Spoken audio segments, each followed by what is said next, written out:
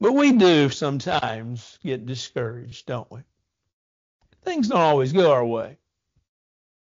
In life, it's true.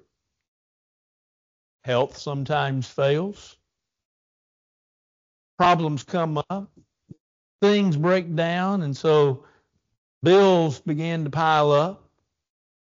Health doesn't always go the way we want it to go. Sometimes our health fails and we don't feel as well, and we visit the doctors, visit them quite often. We seemingly keep the economy going by visiting the doctor. We get discouraged in life. We get discouraged in work.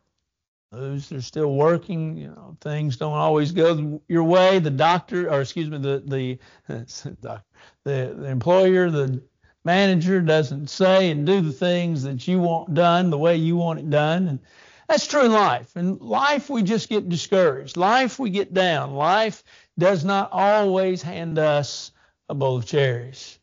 Sometimes we get the pits. Sort of like the old saying goes, sometimes we're the windshield and sometimes we're the bug. Well, that's just life. And we don't like that. And, we might say, well, is there a way to get around that? Well, I don't know that there is.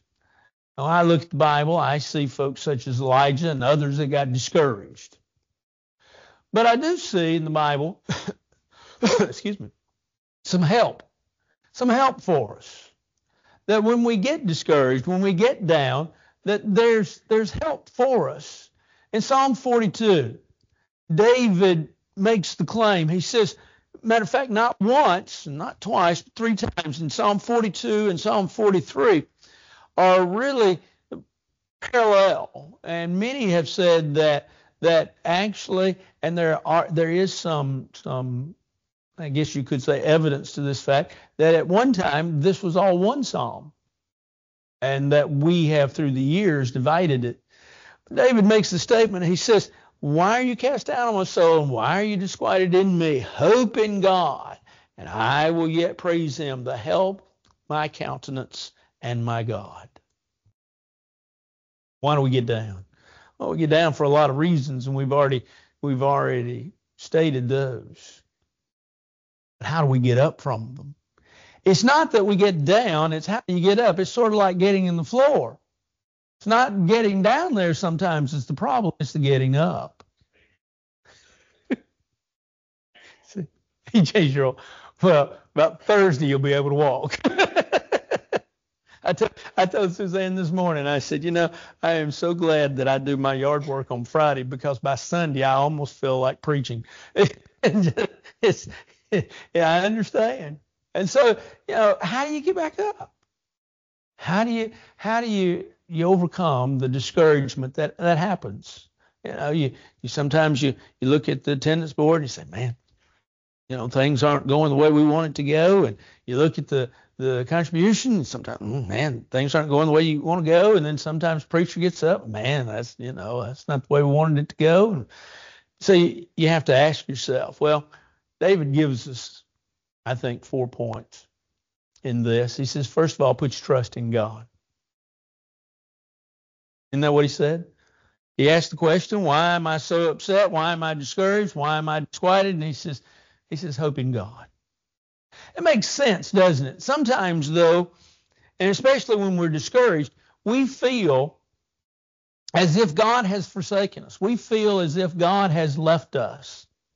We feel as if God really is sitting out somewhere watching, but not participating. And when we feel that God is watching and not participating, we think that God has all of a sudden, he has abdicated his throne. He has left us. He cares nothing about us. He cares nothing about what's going on with us, or nothing about our life.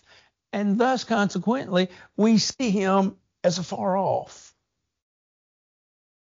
And many individuals, as I have ministered for 40 years, many individuals then begin to walk off. They walk away. They see God, but they see him far off.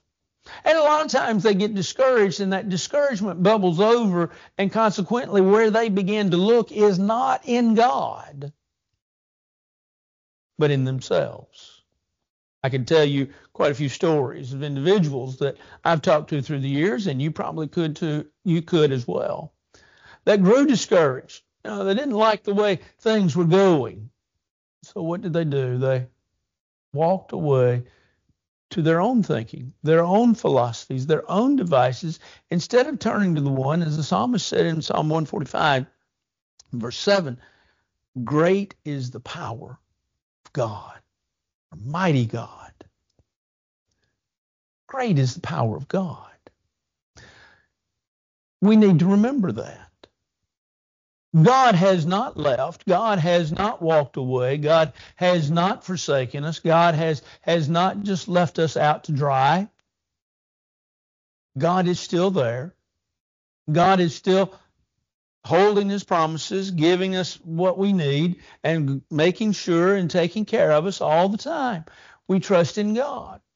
Jonah, in Jonah chapter 2, Jonah is... Remember, he swallowed up by that great fish which God provided.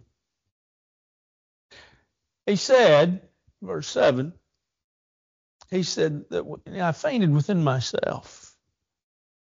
I remembered the Lord, and I offered up my prayer into his holy temple.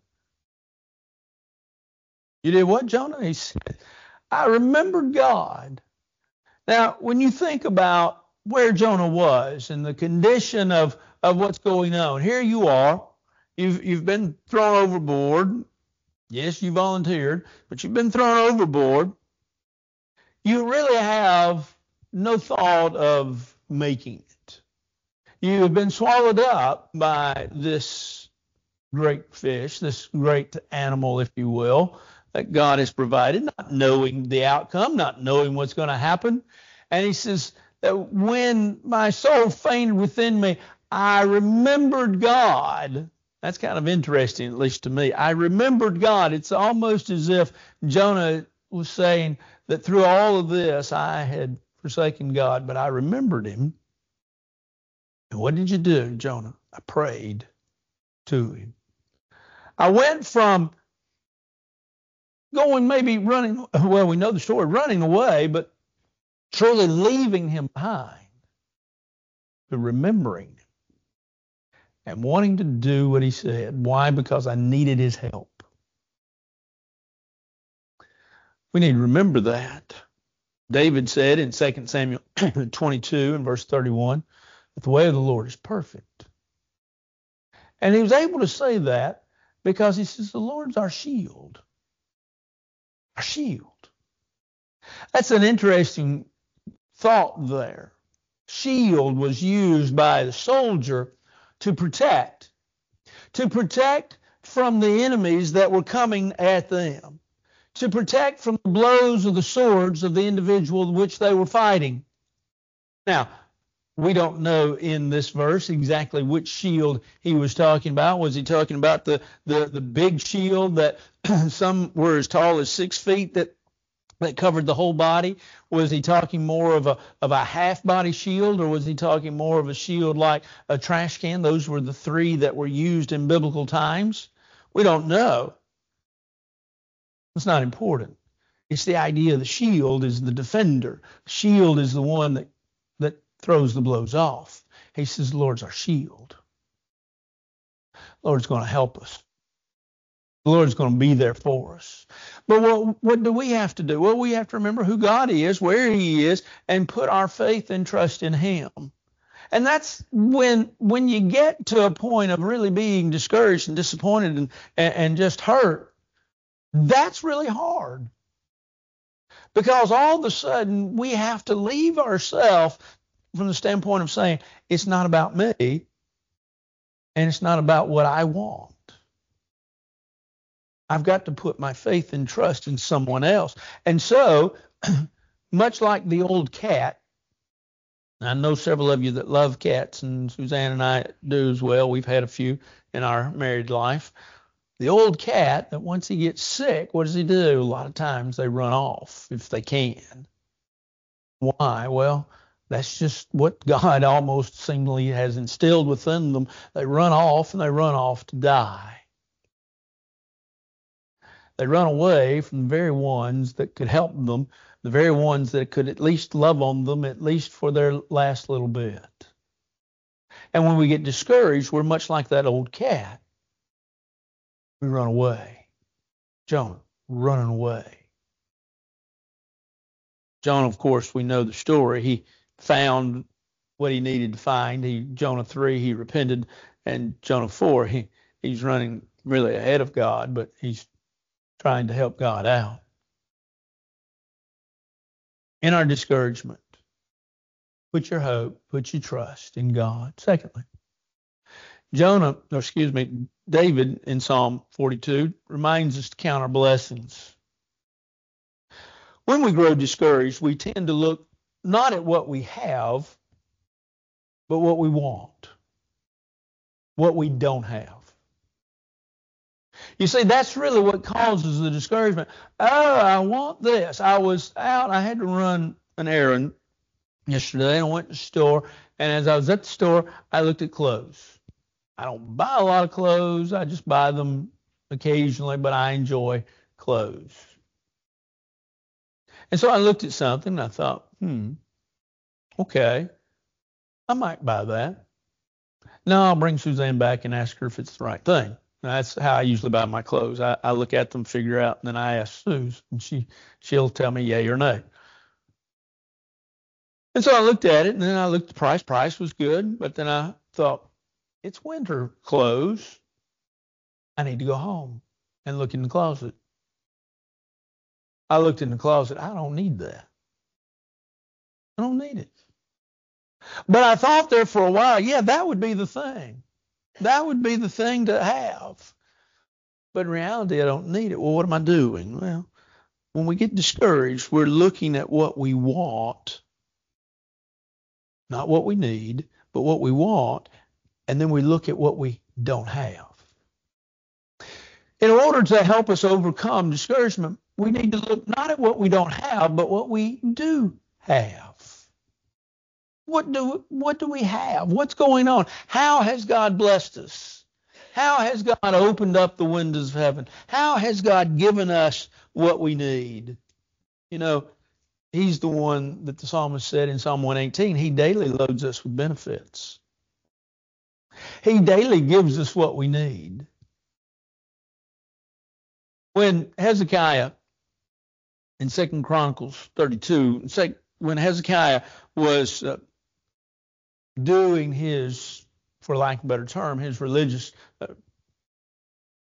sort of revival, cleaning out everything, getting everything going, Azariah, chief priest, made an interesting statement.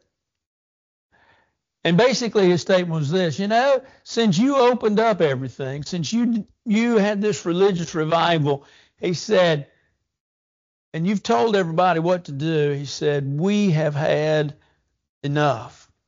Talking about sacrifices. We've had enough given to sacrifice. We've had enough to eat, and we've had plenty left over. He began to count his blessings. Began to see, okay, this is what we have. This is where we are. I think part of Paul's contentment in Philippians chapter 4, where he talked about, I have learned that in whatsoever state I am, therewith to be content. And we've talked about that word learn there before. It's the idea of I have come to an understanding. I have sort of been schooled by life, if you will. And I have learned through a period of time, through the schooling of life, to be happy where I am with what I have. I think part of that is that he's able to see what he has, not what he doesn't have, not what somebody else has. He counts his blessings because he understands God blesses him. And so he's able to talk about those blessings and count those blessings. And when we begin to count our blessings, we have to understand we might begin, because we are basically, this is just our nature, we may begin with our physical blessings. The clothes we have, the foods we eat, the transportation we have, the roofs over our heads. They may not be the greatest, they may not be the biggest, I mean, there's some big whopping houses in Nashville, and you don't have to go far from this church building to find some.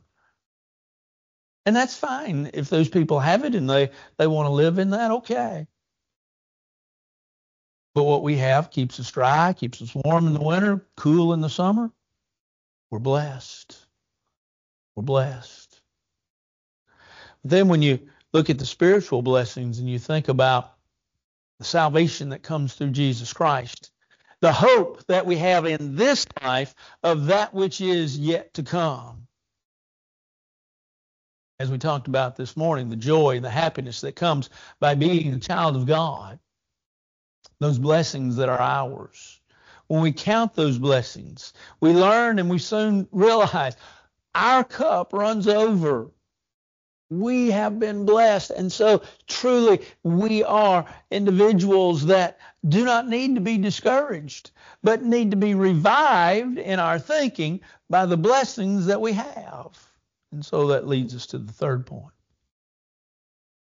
Psalm 42, David prayed to God. Prayer is important. We pray and we believe in prayer. But we treat prayer as just that which we do.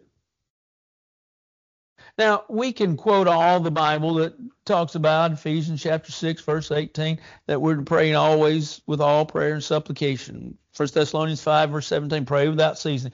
Men ought to always pray and not faint. We can quote all those verses, and that's good. There's nothing wrong with that at all, to be reminded of those verses and those thoughts. But as we're reminded of those verses and those thoughts, we need to understand the power of which we are connecting into. You ever put your finger in an electric socket? Can I give you some advice? Don't do it. Don't do it.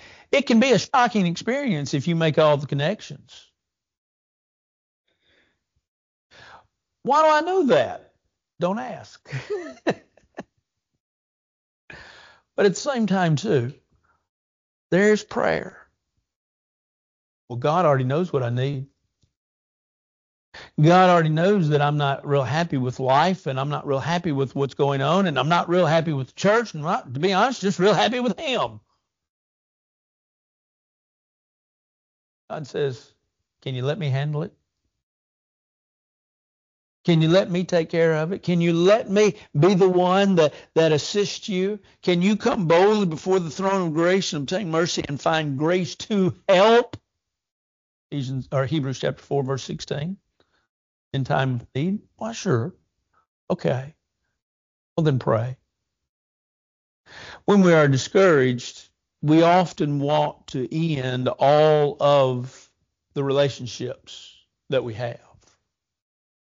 But if we pray to God, we understand that as the psalmist said in Psalm 61, verse 1, hear my prayer, O God. How important that is. Because we know that He hears. I used to have a man in congregation where I work that he would end his prayers this way, hear us, O God. When I first heard that individual, when I first heard that man lead prayer, I thought, it's almost redundant. God does hear us. He's promised that. We don't have to beg Him to hear us.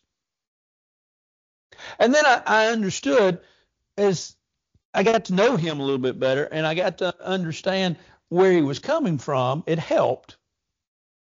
It helped me to understand why he was pleading with that within his prayer. And why really, while still thinking redundancy, but realizing that it was all right. Because when we cry out, as the psalmist so many times did, hear my cry, O God. Listen to what I'm saying. We're grabbing the ear. We're grabbing the attention of God when we pray. And we're praying to the very one that can fix whatever the problem is. Preacher, that's why I'm discouraged. I've spent a long time praying to him about something, and he hasn't heard my prayer yet. He hasn't given me the answer that I wanted. I prayed, and he didn't give it to me. Where was he? You see, we've looked at that all wrong. We've looked at that all wrong. We've looked as if he is out there and he hasn't heard us and he's not answering us, when we really need to stop and think about maybe he's where he needs to be, answering our prayers the way we need them answered. Uh-oh. And thought about it that way. Haven't thought about the fact that maybe he's where he needs to be, answering my prayers the way he thinks, and he knows all that I needed answered. And so maybe I'm not asking with the right understanding of just saying, not my will, but yours be done. And so we're reminded, as the psalmist reminds us, pray to God. And pray in those times of discouragement. If my people, remember 2 Chronicles 7 verse 14, well-known verse, if my people which are called by my name will humble themselves and pray and seek my face, what's the promise? I'll hear and I'll answer. And so, in the midst of discouragement, pray. But then fourthly, desire to go to the house of the Lord. Do what? Desire to go worship. Oftentimes, when we're discouraged, especially in spiritual matters, for whatever reason, we're like that old cat, and we want to absent ourselves from fellowship of the brethren that can help us the most, instead of opening our arms to that fellowship. While the psalmist would say in Psalm 122 that I was glad when they said, let us go into the house of the Lord. We need that same feeling. Why? Well, if you go back to Hebrews chapter 10, and you go back and you look at Hebrews chapter 10, and you look first of all in verse 23, let us hold fast the confession of our faith without wavering. You say, all right, yes. We're going to stick to what's true. We're going to stick to what's right. We're going to stick with God. But then you look at the very next verse, and he says, let's consider one another. To do what? In order to stir up to love and to good works. Okay, we're going to hold fast the confession of our faith. The hold fast is the idea of grabbing hold of so as to not let go. I'm going to grab my faith. I'm going to hold on to it because I don't want to let it go. And then what does he say next? Well, go back. What does he say? He says, let us consider one another. Let's give thought to one another so that we might provoke, stir up, depending upon the version that you're using, one another to love and to good works. Okay, I'm going to hold fast my confession, but I'm discouraged. Things aren't going the way that they should. My faith is being shaken by the things in my life that I don't like. But I've got a fellowship over here that's been charged by God to provoke, to push, to encourage me to love and to good works. Where do I go? Psalmist says, run to it. Don't run from it. Run to it. Run to that fellowship. Allow that fellowship to help. You might say, preacher, how do you know that? Because the very next verse 25 of Hebrews 10, that's the one we all know. Not forsaking the assembling of ourselves together as the manner of some is, but exhorting one another so much more as you see the day approaching. We've used that verse. We've beat people over the head with that verse about not forsaking the assembly. I'm not saying that's wrong. But we should explain why we don't forsake the assembly, because there's a fellowship of fellow brothers and sisters in Christ that are there with the idea not of hurting you, not of alienating you, not of running you off, not of trying to tear you down, not of trying to pull you down in your life, but trying to build you up, to make you feel better about what's going on, to strengthen your faith, to strengthen your resolve.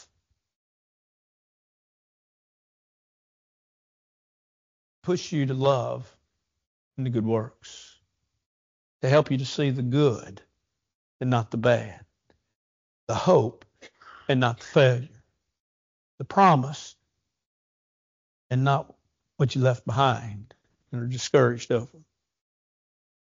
And so we're reminded, run to the fellowship of the Lord, run to the fellowship of his people, desire to go to the house of the Lord instead of running away from it. Seems strange, but you know what the Lord knew? He knew the importance of people. He always used people. Isn't that what Paul would write in Philippians chapter 2, verse 13? That he would use people for his good work. Didn't he prove that by the coming of Titus in 2 Corinthians chapter 7, verse 6? God who comforts those that are cast down, comfort us with the coming of Titus. Didn't he use that with a fellow by the name of Epaphroditus? Didn't he use that with the fellow by the name of Onesiphorus? Didn't he use folks to encourage others that were going through difficult times? The answer is yes.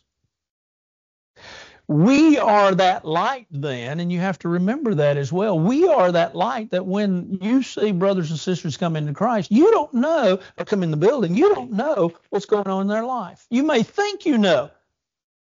I've had a lot of people think they know what's going on in other people's lives, and they've had no clue. You know, people will talk, sadly, but they'll talk and they'll say, preacher, hey, you know so-and-so about such and such happened and so-and-so. And maybe you do know as a preacher because you're trying to help this person. And you can't tell that person that thinks they know it all, you are so wrong. But what you can do is go to that person and say, glad you're here. Hope this is a day of encouragement for you. And if I can do anything, let me know. David said, I was glad when they said, let's go. Sort of like we really need to be like the little boy that ran into services once, and he just loved going to church. Jay's got a good story. Shared it with me at lunch today. Just ask Jay. I won't tell you because it's his kinfolks, and so I can't tattle on his kinfolks. But this little boy was about 4 years old, and he wanted to go to church. He loved going to church. One day he was just a little bit late. He walked in, he threw open the doors, and he said, okay, let's get the party started. We need to have that attitude. Worship is, yes, about praising God. But what we gain out of worship will get us through the next week if we'll let it. And so, how do you go from being discouraged to being happy? Well, it does take a while. I mean, let's admit it. We all get discouraged. And it does take a while to get over it. Sometimes we mumble and grumble and complain and fuss and kick and everything else. But we just have to work on it, work on us a little bit at the time. I know of a fellow that he has passed away now. He actually, several years after I was no longer close to him, he developed cancer and died. If I'm not mistaken, was the cause of death, but he died. But every time you'd see him, you'd say, how you doing? He said, I'm getting better. And what I came to find out was he was constantly working on himself to improve. May we constantly work on ourselves to improve. Let's pray. Our most kind and gracious and loving Heavenly Father, we're so thankful for this day. We're thankful for the opportunity that we've had to come and study your word, to be reminded of some of the great blessings that are found in your word that helps us through some of the difficult times in our lives. We ask that you be with us, that we may be better Christians and better friends and better fellow Christians, brothers and sisters in Christ, that we may help those that truly need help as they help us. Help us to always lean upon you, to look towards you and never run away from you. Dear Lord, help us to be individuals that truly are the light that shines in the community, that sees not us, but sees you. Watch over us, bless us, and keep us. For this is our prayer in Christ's name. Amen. This evening, if you need to respond to the Lord's invitation, won't you come? All together we stand and sing.